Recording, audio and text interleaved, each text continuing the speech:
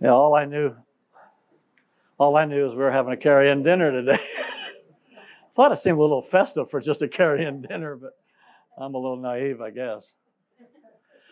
I have some good news, though, for you about me. You're going to be excited about.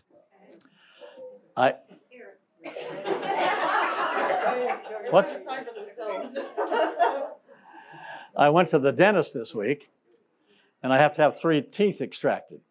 And they put those metal, things in there.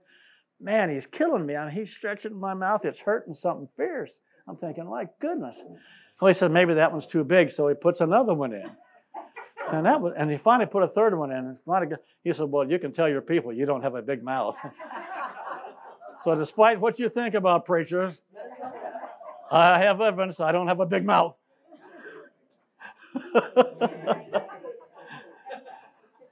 Maybe a loud voice, but son-in-laws have to be quiet. Oh, anyway. Matthew 4, if you have your Bibles. I don't know if you have one, that's fine. If you don't, you can hear me read and listen, or you can grab one somewhere and follow along out of Matthew 4. I'm going to begin in verse 18. I had Nick. I had Nick all messed up this morning. He was trying to get the scriptures from me, and I kept giving them to him. I think I had him all confuddled with where I was going with this. But in Matthew 4 and 18, I want to talk about obedient faith. Last Sunday, if you were here, we did a whole bunch of switching around, backward Sunday, and it was kind of just neat and fun to do for something different. It may have disturbed you a little bit, and if it did, good for you. It's good to be disturbed once in a while. It's good to not get in a rut, amen? It's easy to get in a rut and just do everything the same way all the time. And so for a minute of inconvenience, kind of an interesting time, enjoyed that. And, I want to thank the Lord again for our praise team, all the different ones at time. I think we have a great praise team here of people. I like all the instruments, I love the instruments. When I first came to fill in here and they had the drums, I'm like, yes, I love drums. The Psalms, it talks about the cymbals. Well, that's the drum set, It talks about the stringed instruments and the guitar. And I was really glad when I was playing the tambourine, because in the Psalms, David says, play with a timbrel. You know what a timbrel is? A tambourine. The only thing we haven't got here is dancing. Yeah. Well, except Rana. Rana kind of boogies. We're singing, I want to run back, and kind of, but I'd scare you, I know. Anyway, but just thankful for all that we have God's provided here, and wonderful worship and times together. So I talked about faith, and I said I didn't know if I'd go any further, but I'm going today on obedient faith. I shared with you there's different kinds of faith. You may not realize that in the Bible, but I'll share that as we go along. This is obedient faith, and we started in Matthew 4, in verse 18, and it says, and Jesus was walking beside the Sea of Galilee, and he saw 2 brothers, Simon and Peter. And he called them and his brother Andrew, and they were casting a net into the lake, for they were fishermen. Come, follow me, Jesus said, and I'll make you fishers of men. Now, how many of you have your Bibles? You're following along with me. Okay. If I make a mistake, you'll correct me, will you? And I'll make you fishers of men. And they said, well, give us a couple years to think about it. It didn't say that? Oh, no, it did. And at once they left their nets and followed him. Straightway. Going on from there, he saw 2 other brothers, James, son of Zebedee, and his brother John, and they were in a boat. That was their business, and with their father Zebedee preparing their nets. Jesus called them, and they said, well, wait till we get everything in order here for our business, and then we'll follow you. No, immediately they left the boat. And their father even left their father and followed him. When Jesus called his disciples to follow him, the scripture says immediately they left. They left the family, they left their jobs and everything. Now, I can understand that as a pastor, because that's what happened to me. Left my brother in our business, left my family, took my wife and a baby boy that's now a big boy, and just went. Never doing what I was going to be doing ever before, and follow the Lord. Now, God doesn't always call all of us, all of you, to be a pastor or a missionary and to leave your family and your friends and to follow Him. But He does expect that when He calls us to be a follower of Christ, to be a Christian, He does expect us to be willing to leave the things that need to be left behind and go forward with Him. Whatever that may mean. It may mean attitudes. It may mean ungodly friends that influence you wrongly. It may mean all kinds of things in our life that we immediately go and follow Him in His journey. Now, that's opposite of what we read in another passage in Luke. I think it's the 14th chapter, because in there, when they started asking people to follow, well, I got to go check the oxen I bought, and I got to, I got married, and I got to go, take care of that, and I bought a field, and I got to go take care of that. Totally two opposite things. Here in the Scriptures, when Jesus called the disciples, they just immediately left and followed Him without any reservation. And the other case was they weren't so willing to follow, and things changed in their lives because of that. Faith and trust are really the same. They're really a brother and sister, because you really can't have faith if you don't trust the Lord. And you really can't trust God if you don't have faith to believe He's God and that He'll answer our prayers. Amen? In Hebrews 11, what's it say? Without faith, you can't please God. Faith said it's the substance of things hoped for, evidence of things you don't see. And for by faith, the world was made, we understand. By faith, and you read all of Hebrews 11, they just by faith they did this, by faith they did this, by faith they did this, by faith just by faith they kept doing and going. Abraham was willing to kill his own son. I can't imagine that. My wife and I talked about it. We've got only one son. We have a daughter, but only one son. And I couldn't imagine God saying, just kill him. Go ahead. I promised you. Remember, He promised Abraham. God makes promises to us, in the Bible. And we have a right to claim the promises. We have a right to say, Lord, you said this in your word. In fact, a lot of times when I pray, that's how I pray. This is God speaking to us, you understand? And so we can talk to God back by this. We can say, well, Lord, you said that this would be this and this would be this. And so, I'm not trying to make God, do what I want him to do, but it's okay to say, well, Lord, you said in here that if I did this, you'd do this, and if I did that, and your promise was this. And God promised Abraham that through Abraham, he'd have a son, Isaac, and he basically would redeem the world through that lineage. Now, He promised him. Why would God then say, well, I want you to go ahead and kill him? Just take him up the mountain and knife him. I can't imagine that. I would like to think if God told me that. Really told me I knew I'd do it, but I don't know. How about you? Could you do that? I know Paul and Jody have a grandson a son, and our grandson thought they'd never have a son. We thought we'd never have a grandson. Now, I know Paul loves that boy. In fact, if you mess with that boy, Paul's going to have you. And Mama right behind. I can't imagine. But see, Abraham really believed God. He believed if God promised him that He'd take care of it. If you read the Scriptures in Genesis, and I'm not going to take time to do that, Abraham believed that if he actually killed his son, God would raise him up from the dead. See, that's what Abraham had, that kind of faith. He trusted God completely. And as followers, that's what we need to do. We need to be able to trust God completely no matter what the situation looks like. See, faith and trust says, I can't see it. I don't know it. I don't know how it's going to happen. I don't know if it's going to happen. But I'm going to believe and trust God. You cannot, and I can't emphasize, there's no way to please God without having faith. You can give more money to this church and God will be happy, but that's not what pleases Him. You could come here and clean this church and it needs done, and people do that. But that's not what really pleases God. You can go and do this, and you can serve over there, and you can help, and God, and we're supposed to do that as Christians. We're supposed to serve. But what really pleases God is when I say, I trust you, God, with my life. I trust you with my children. I trust you with my grandchildren. I trust you with my finances. I trust you with my future. I trust you. You are God. You want the best for me. And whether I can see it now or understand it now, and no matter what I'm going through, tough times, good times, bad times, I trust you, God, that you will take care of me. That's what real faith says. In fact, 2 John 6 says, love is walking in obedience. See, love's the root, but obedience is the fruit. Obedience really says, I really believe and trust God. It's strange to me, and I think I even read this in devotion somewhere.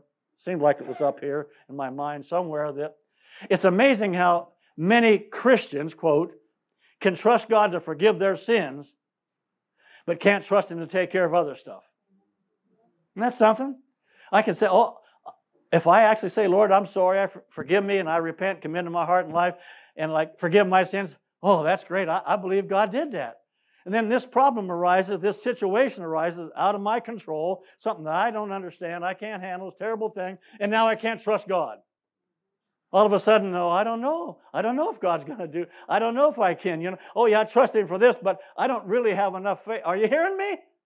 Because some of you are going through tough times, and I'm trying to help you. That's what I'm here for.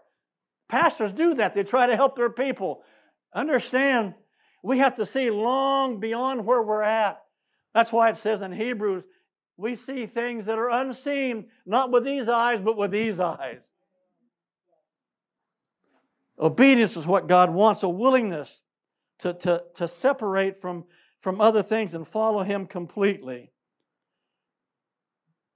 It says, if you love me, you'll follow me. In 1 Samuel, this is a marvelous passage. 1 Samuel 15, verse 22. Listen to this. Samuel replied, does the Lord delight in burnt offerings and sacrifices, as much as in obeying the voice of the Lord? Which is God? Would God rather you just sacrifice something or obey Him? Which? Would He rather you just give Him, oh, you need a couple $100, I'm going to sacrifice and give it to you? Now, is that what pleases Him the most? Or I'll sacrifice a couple hours this week to help the church or to go visit somebody. Is that what really thrills and pleases God? He says, well, does the Lord delight in as much as in obeying? To obey is better than to sacrifice. Better to obey than to sacrifice. He says, much better to do that than to sacrifice. And then he goes on and says, for rebellion, or the one translation says disobedience, is like the sin of divination or witchcraft. So, pure, unadulterated Word of God. When you disobey God, just like practicing witchcraft. Now, none of us, I don't believe any of us in this room, would ever say, I'm going to follow witchcraft, follow the devil. I don't think any of us. But if I disobey God, if I don't believe and trust God, it's like witchcraft. That's pretty strong stuff, isn't it? You see, all God wants is us to trust Him and believe Him. That's all He wants. We talked about Viola. She did that. You knew her longer than we did, but for the year and a half my wife and I knew her, she trusted God through thick and thin, and she didn't have an easy life. And she trusted God. See, nothing pleases God like obeying. If you have children or grandchildren, and you say, why don't you come over here and do that? And they don't do it. How does that make you feel?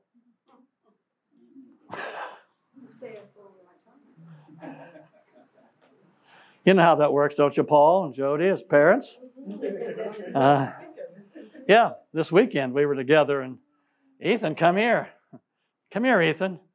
And he's the sweetest, he's the best thing there is outside of Jesus and my wife and my kids. I got to put some, although my wife has got him a little ahead of me, I think. I'm not sure. Yeah, but kids do have a little streak in them. That's why it says foolishness. The Bible says foolishness is bound in the heart of the child, but the rod drives it far from them. Amen. And finally, Daddy down here got just a little probably impatient with that not coming and grabs him up and brings him over. And of course, right away,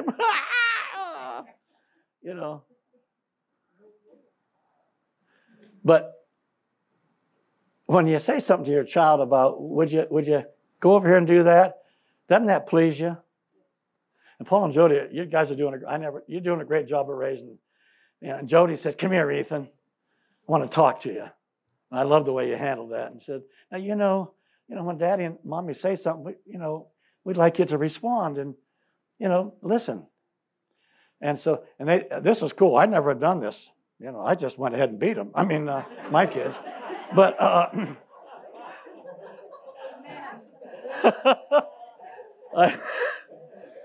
they said, "Let's practice." They said, "Let's practice this. Now, Ethan, why don't you run out over there, and then Daddy will call you, and you come back right away. What do you say? Let's try that." And so Ethan went out there, and Paul says, "Come here, Ethan." He come running over and hugged him, and we all clapped and we cheered and said, "Wasn't that much better?" Isn't that the way? I think that's the way God is, I think God's saying, do this, or don't do that, don't go there. And we say, "Okay, God, I'm going to trust you, whatever you say." And I get this idea that God in heaven is just thrilled to death that we obeyed him, just like a parent is, or a grandparent when the child says, "Okay, yes, Daddy, yes, Mama." Sometimes easier things for us to do as Christians is to do a good deed. Give a little extra money, a little extra time, But sometimes to obey in our emotions and our actions, and it's a little harder to get that under control sometimes when we don't understand. You have to remember the disobedience of Adam and Eve is why sin came into the world. I'm not going to tell the story, honey. I'm going to tell the story about or about Sister Lily, but what's that? I don't know if I have, but I don't want the ladies to get upset with me. I might have told it at Mother's Day or Father's Day. I wasn't here. Tell her. He wasn't here. Well, thank you for asking. It's her fault. Some of you knew Sister Lily, and we did too. And she was telling a story one time how she was, I don't know if it was a church setting or what, but she was, it might have been Mother's or Father's Day or something, and she was really bragging on the women. Boy, the women, and the women do this, and and she's just really eulogizing the women. And one of the guys says, "Well, Sister Lily, you're kind of giving it to us men," because she was kind of pouring it on the men, And if you knew Sister Lily, she'd come out and said, "I'll make it right." Isn't that how she talked? "I'll make it right." So the next time she gets up, and she's going on, and she's telling about, the women in the church are always saying, "If it wasn't for us women, you men in the church, and it wasn't for us women, what would you do?" She said one little old mealy mouth, and the guy stood up and said, "Still in the garden." Now you're sorry you asked, aren't you?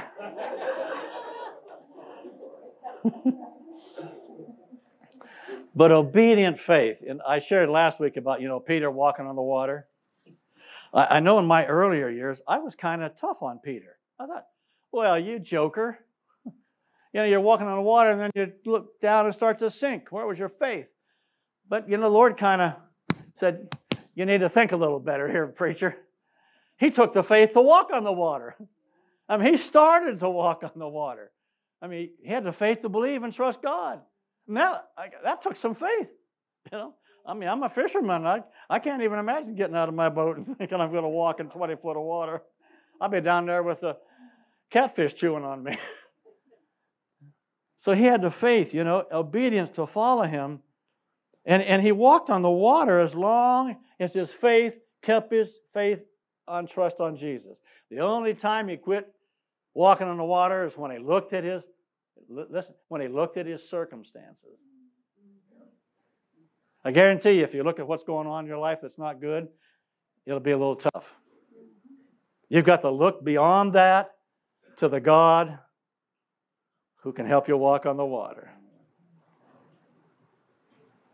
You got to keep your eyes, Hebrews says, fixed on Jesus, the author and finisher of our faith. Because when his faith began to waver, he began to sink. My challenge to you, I mentioned different kinds of faith. There's intellectual faith. We all have intellectual faith.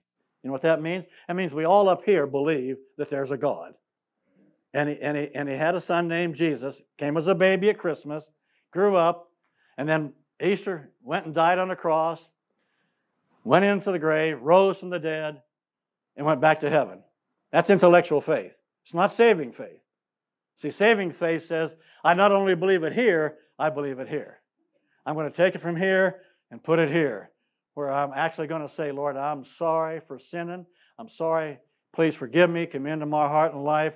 I'm going to believe you and trust you and follow. That's saving faith. Then there's people who have no faith at all. Just no faith. Small or little faith. Some have small, little. Remember, the disciples had little faith at one time because they said, increase our faith. And, of course, there is overcoming, resurrection faith. But what about obedient faith? You know, to really trust God. Can you do that for your life? I mean, really? And can we do that as a congregation? If we really believe that God is asking us to do something, whatever that may be, can we really trust Him to follow that? Or are we going to start looking at stuff and world and situations and everything else? Is your heart open obediently to follow Jesus no matter what, where, when He asks you? I don't think any of us want to be in the category classified as witchcraft and rebellion. So, how's your faith, obedient faith today? Do you need to surrender something to the Lord? Say, okay, I got to surrender this thing. I'm holding on to it. I'm having trouble trusting and believing, but I'm just going to put it out there. I don't know what it's going to be, how it's going to, but I'm going to trust you, Lord. Now, maybe you would like to come and accept Christ as your Savior this morning. Have an obedient faith, says, okay, I'm going to take it from the head and into the heart and have saving faith. Surrender, whatever that means God wants for you in your life.